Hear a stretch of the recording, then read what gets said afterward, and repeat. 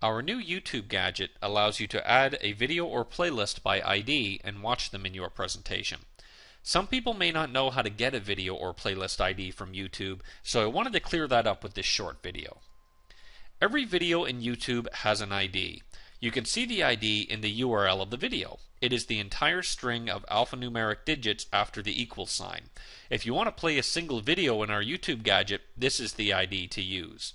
However, sometimes you may want to watch a playlist of videos rather than a single video, and to do that you'll need a playlist ID.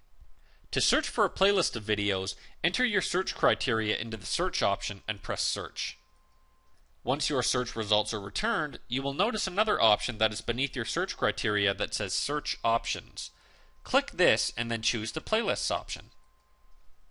Now all the search results that are returned are playlists instead of single videos. Simply click on the first video in the playlist that you want to use and you will notice that the URL is a bit different from a single video URL. Now there is a P equals and a string of alphanumeric digits. Copy all of those alphanumeric digits up until the ampersand, and that is your playlist ID to enter into the YouTube gadget. You can log into YouTube with the same Google account that you access the Rise Vision platform with and create your own playlists or create playlists of your own uploaded videos. Notice for every video that you visit, you can choose to add it to a playlist. And when you visit your account by clicking on your name in the upper right and then choosing My Videos, you'll be able to see the list of playlists over at the side. Click on the playlist that you want to watch in your presentation.